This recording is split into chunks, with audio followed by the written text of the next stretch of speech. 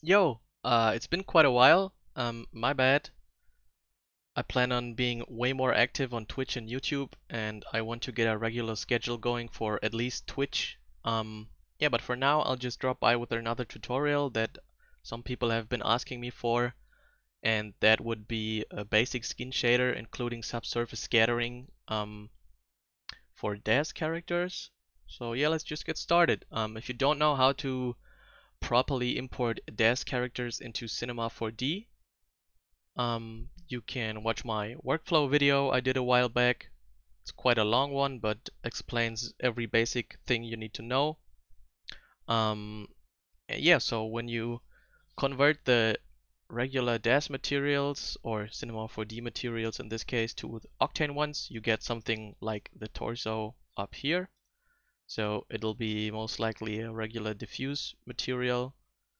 You just change that into glossy usually, but what we want to do is universal.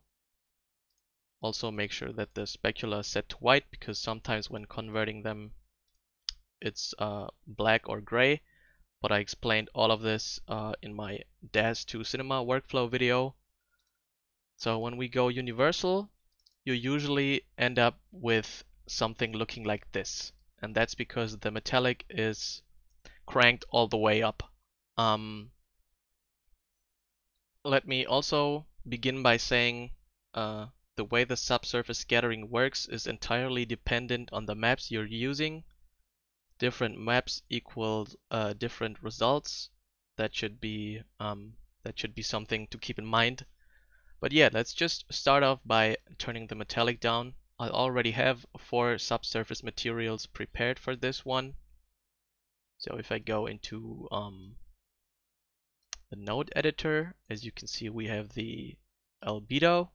So we got a bunch more options compared to the regular glossy material. So, but don't stress it, it'll all be pretty much fine. So I start off by just copying this one,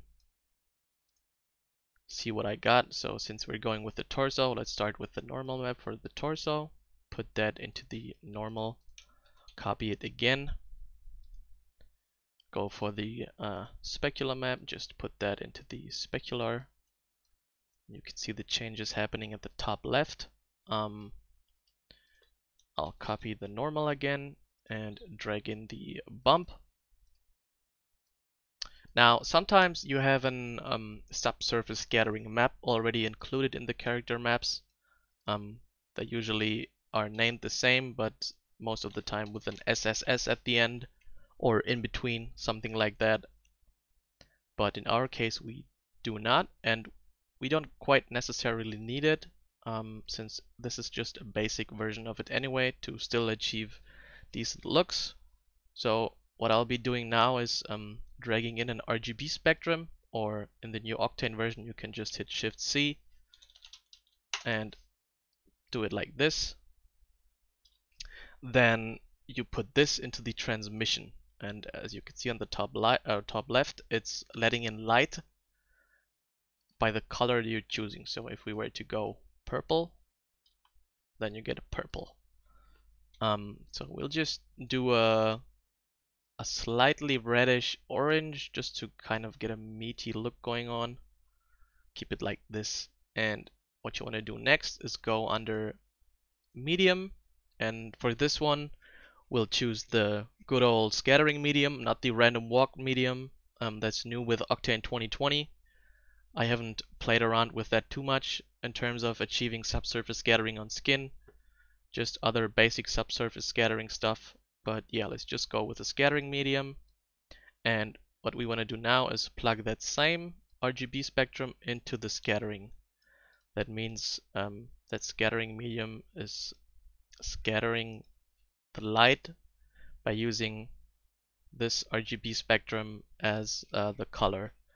And what I'll do now is drag the albedo or diffuse map into the absorption channel. And that's basically it for the basic material setup. Density at 100 is regular, volume step length 4 is regular as well. And we'll keep it like that for now. And instead of doing this over and over for every material you converted, you can just copy it by holding Control, opening it up, and then you just replace the maps with the different 3 parts, or with the different maps for all the different remaining 3 parts.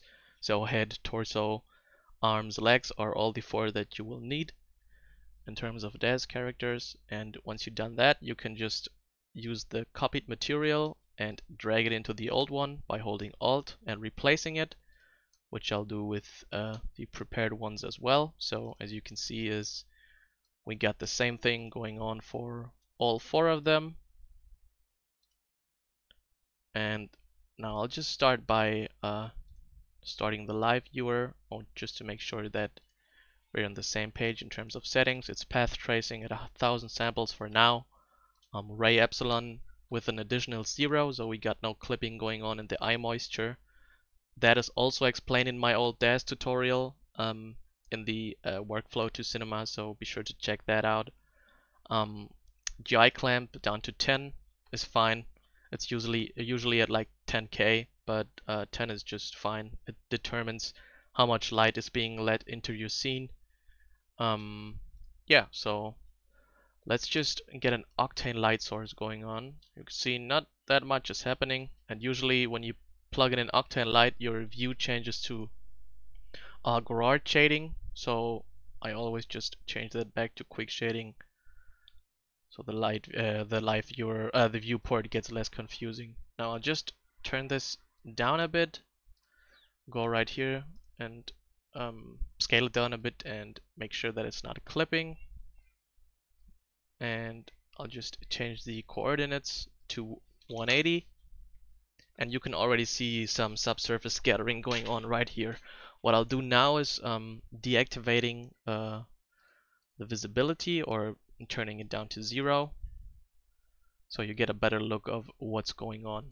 So let's just maybe change the power a bit under light settings, turn it down to like 17. Never go above 100. Also, we could change it from black body to texture. Then let's plug in an Rgb Spectrum and make this red, like maybe a reddish color. That's very extreme, very extreme. Something like this maybe. We could also turn it into a blue, so you can see better contrast of how the light is refracting inside the skin. And the values that you picked determine the look of everything, so make sure to adjust the density settings to your scene and to the look that you're going for. So let's make sure for now, so the legs are at 80, let's just keep them at 100 as well. But for just showing you what's going on, let's turn all of this down to 20. So as you can see, it's letting way more light through, way more. The legs are at 20 and the face needs to be at 20 as well. So now you can see what's going on. The face is looking especially weird because when there's something different going on in terms of the values aren't matching up with the face and the torso, which is, I'm not sure why that is. It's 2040, it should be the same. The torso is 24, my bad, not 40. To circumvent this, I'll just copy the torso, and since this material is not having issues with any seams except for the head, I'll just replace all the needed maps. Pick so those are the new ones, so I should be going normal, specular, and bump, and then replace this with the old face. Now, there we go. That fixed it. Rename this face. I'm not quite sure what was happening there. But yeah, as you can see, the less dense your material is, the way weirder it will look, because the mouth and the eyes are still solid objects, so they will pass through right here, as you can see. Let's ignore the light for now and activate an HDRI. So remove this. So we have an HDRI activated, and then make sure that this is a visible environment and turn it back on. Resend it. There we go. Got a black background now. Way more visible. And that's quite an extreme result going on right here. So you always want to adjust your subsurface scattering settings according to the lights in your scene. So I'll just do 8 and 100 and do the same for everything else. 100 and 8.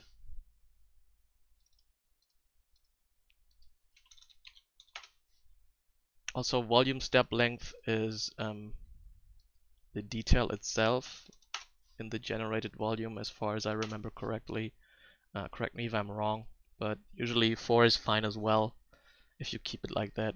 We can also go maybe even 200 to make sure that it's not too extreme, which it probably still is. Like, as I said, you need to make sure to adjust these settings accordingly. Well, let's keep it at 200 for now, for all of them. 200 and 200 and 200.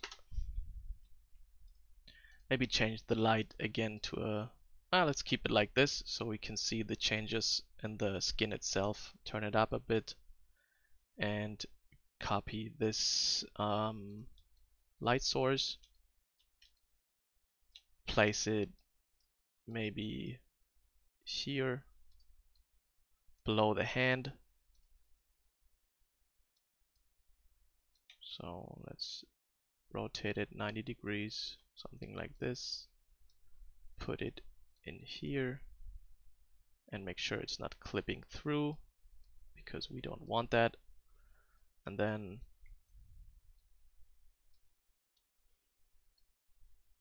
you can see what's happening with the hand itself. So let's turn this into maybe a bit more reddish color,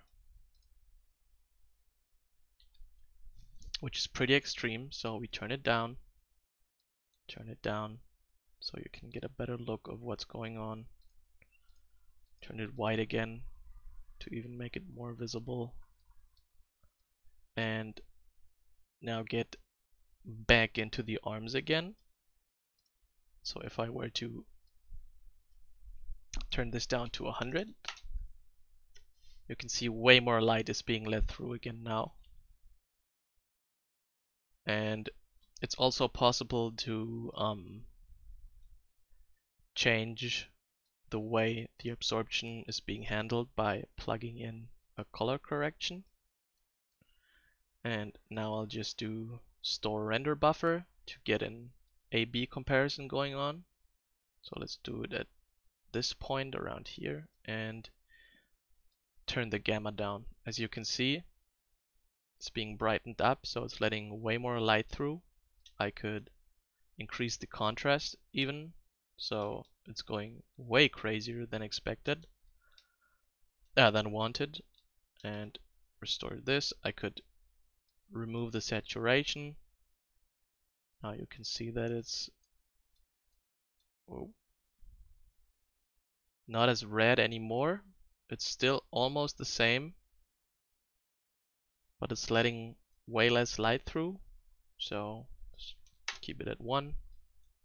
Turn it to the max. Now you can see it's way brighter as well. And those are all the bunch of things you need to consider when creating your scene. Oh, so let's get this in here again. Wait, was I? No, I wasn't, right? Yeah. Okay, that's fine. I was confused for a second that I just played around with the color correction node inside there. But yeah, you get what I mean. So it's always dependent on the scene you're on the light sources you're using, on the HDRIs you're using. Of course, it works with Octane Daylight as well. Let's just remove the A/B comparison and remove this light. Turn this reddish, and you can see let's just do it like this, so everything is being captured right now, which is a really extreme look. I'll just turn this down and I'll zoom in.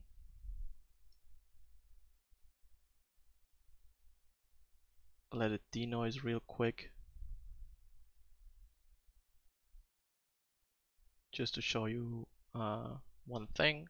That is, let's just store the buffer again, and let me turn those into glossy materials so you can see the difference in refraction happening.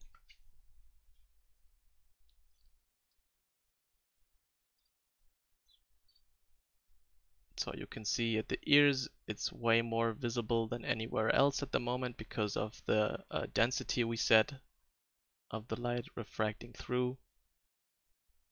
Here at the armpits as well. And just in general it gets a bit more saturated. And that always changes on the maps you're using. So for example, if I were to go for a brighter skin color or a different kind of HDRI, let's just rotate this real quick.